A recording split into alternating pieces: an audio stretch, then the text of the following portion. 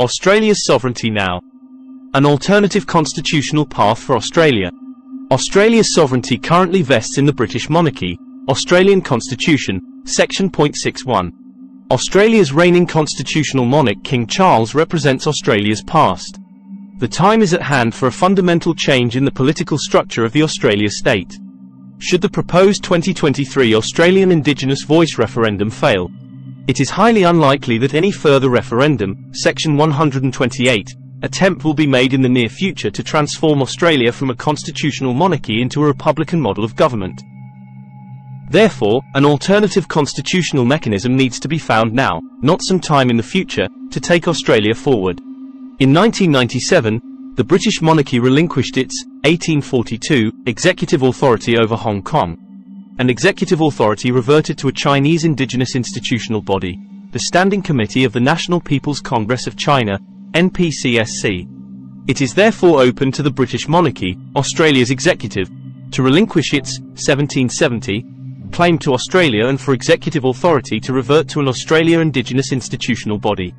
A simple act of the Australian Parliament moved by a single member and supported by a majority in both houses, the House of Representatives and the Senate, passed into law by the Governor-General, as the representative of the reigning monarch of Australia, King Charles, could see this momentous change take place. What Indigenous institutional body is capable of bringing about such a significant transformation? I respectfully submit that the First Nations Uluru Statement, 2017, is a perfect catalyst, capable of bringing about long-needed fundamental change in the Australia polity.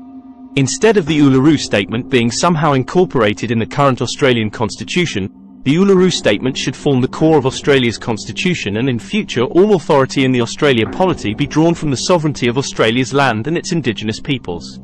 All power and authority in Australia needs to be based on this historic fact, that the Australian continent has been inhabited by peoples for approximately 60,000 years, far longer than any other continuous community of peoples anywhere on Earth.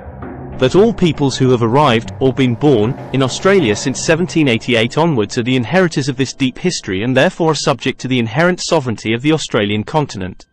No matter which race, or intermingling of races, all legitimacy and authority is to be found, not in some abstract concept of a foreign crown anointed by a particular god, but rather in the reality of the Australian continent, which is the oldest unchanged landmass on Earth.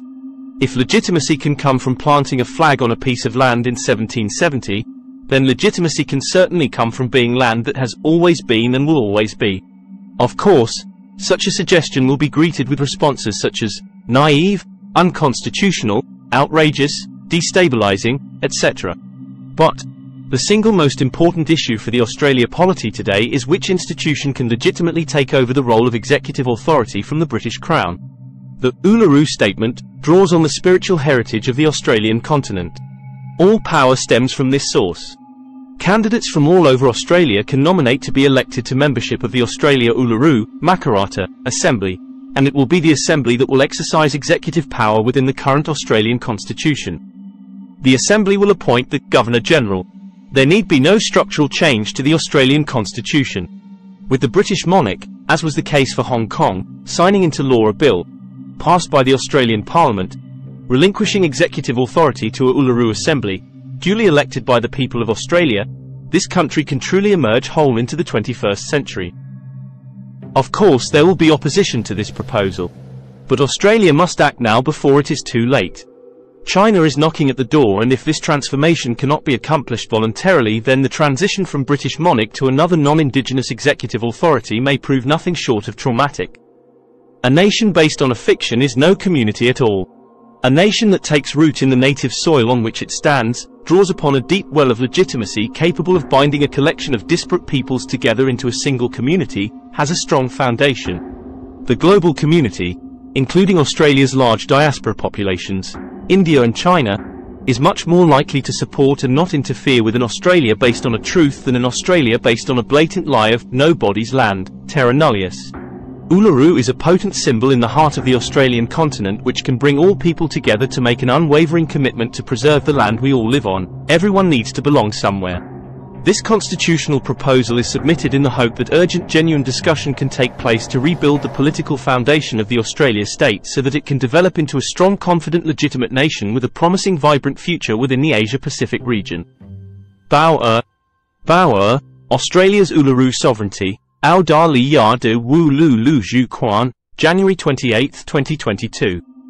Available at SSRN, https://ssrn.com/abstract=4019806 Bao-er, Australia's Silk Road Constitution, Ao Da Li Ya De, Si Chu Ji Lu, Xian Fa, August 1, 2019. Available at SSRN, https://ssrn.com/abstract=3462063.